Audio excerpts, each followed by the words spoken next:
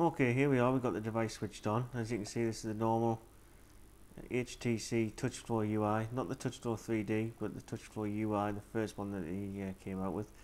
You've got your clock, alarm, date, notification of new messages, new SMS and missed calls. You also cycle through, you've got quick access to your call favourites, weather application again. I've got this set up as Newcastle upon Time. Hopefully it's not going to rain all day Saturday, but Sunday looks good. You also got a quick launcher where you can put your favourite apps in there, and settings for your phone as well, vibration, stuff like that. I mentioned before it is a phone device. However, whether you'd actually use this as your phone is subjective.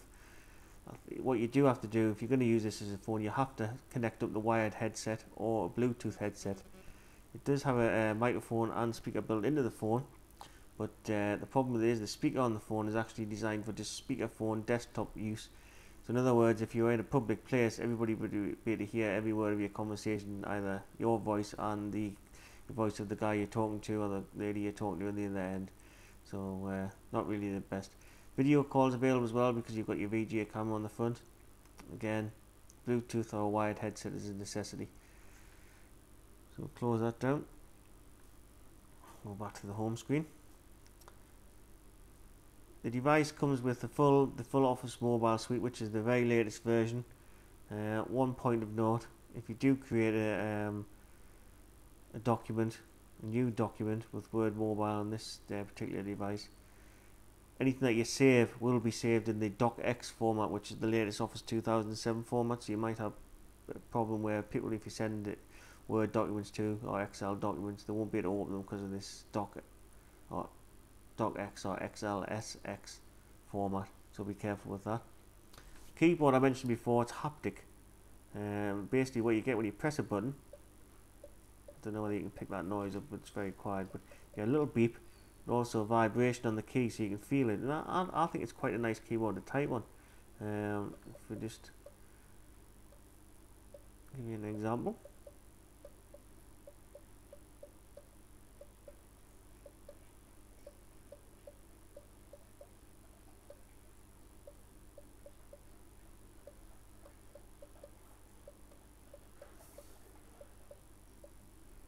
You can see, leaning over the top of the camera, I still managed to type that pretty accurately and quite fast.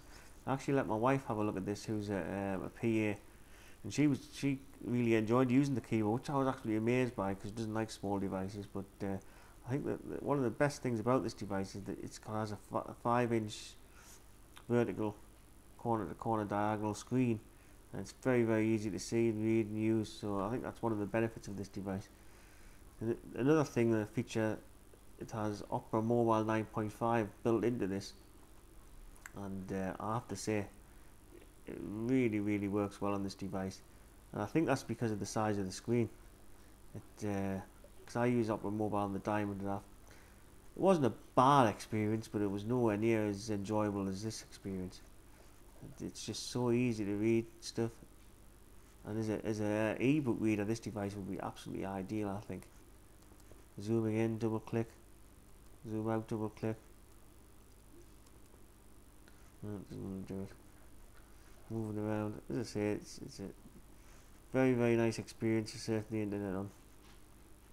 The device also comes with GPS built in, and I haven't tested that as yet, but again, it's an assisted GPS, so it downloads the data from the network to get a quick fix on the satellite positions to help you get a fix and get headed to where you want to be much easier.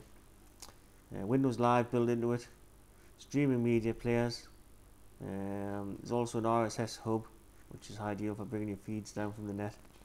Opera browser, which you mentioned, the Java client. This Jet Set print, you can add a network printer. I haven't done that, but I have tested. I tested earlier today, and I added my HP 4200 network printer upstairs and managed to print a Word document without no problem. It's a really handy thing to have. You've got a printer on the network at home or in the office, and your usual file sharing, and you can also tether the unit to a PC to use the internet connection.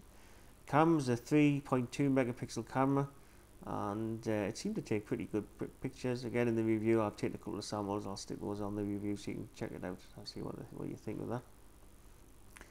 And that's about it really. I can't think of anything else to mention for now. I just wanted to give you a quick overview, a quick look around the device.